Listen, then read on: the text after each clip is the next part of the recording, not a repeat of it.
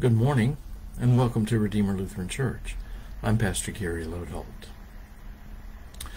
I don't know about you, but I'm fairly glad that this week of looking at the antitheses Jesus spoke in the Sermon on the Mount in Matthew 5 is coming to a close, because my toes feel fairly well stomped on.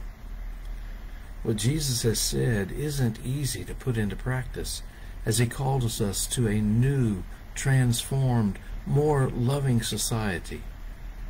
And nowhere is that more true or more challenging than today. Here's the last one.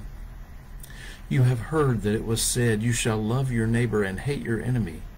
But I say to you, love your enemies and pray for those who persecute you, so that you may be children of your Father in heaven. For he makes his sun rise on the evil and on the good, and sends rain on the righteous and on the unrighteous. For if you love those who love you, what reward do you have? Do not even the tax collectors do the same? And if you greet only your brothers and sisters, what more are you doing than others? Do not even the Gentiles do the same?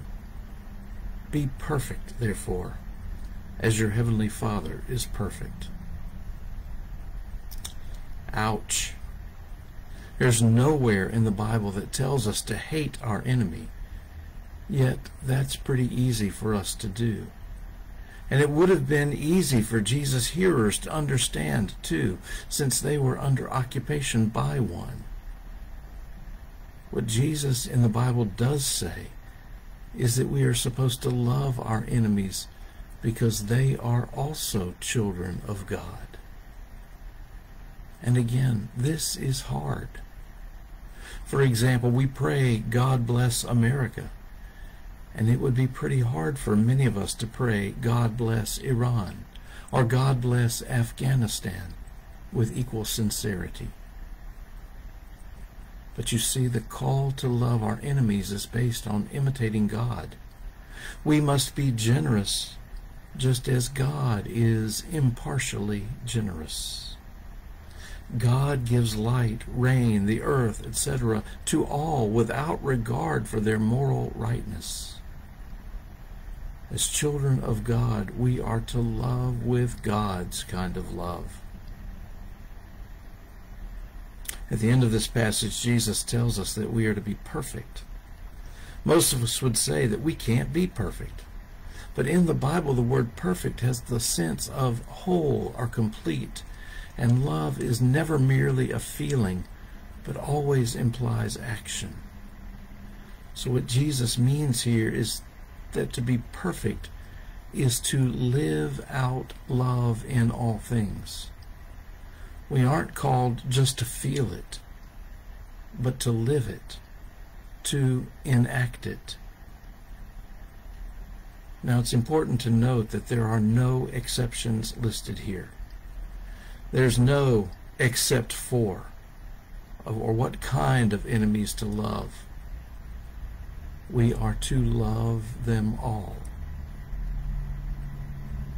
Trying to imitate God this way, in how God loves both generously and impartially, reminds me of a song called "I Want to Be Just Like You."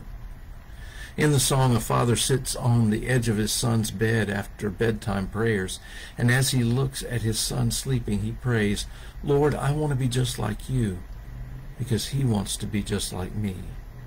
Help me be a living Bible, Lord, that my little boy can read. I want to be just like you, because he wants to be like me." That's the kind of transformed society that Jesus calls us to, and that's what the kingdom of God is like.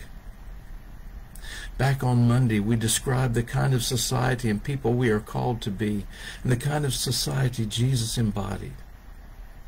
We are called to build a community where hate doesn't happen, where lust cannot deform, a truth-telling, non-retaliating, enemy-loving community of God.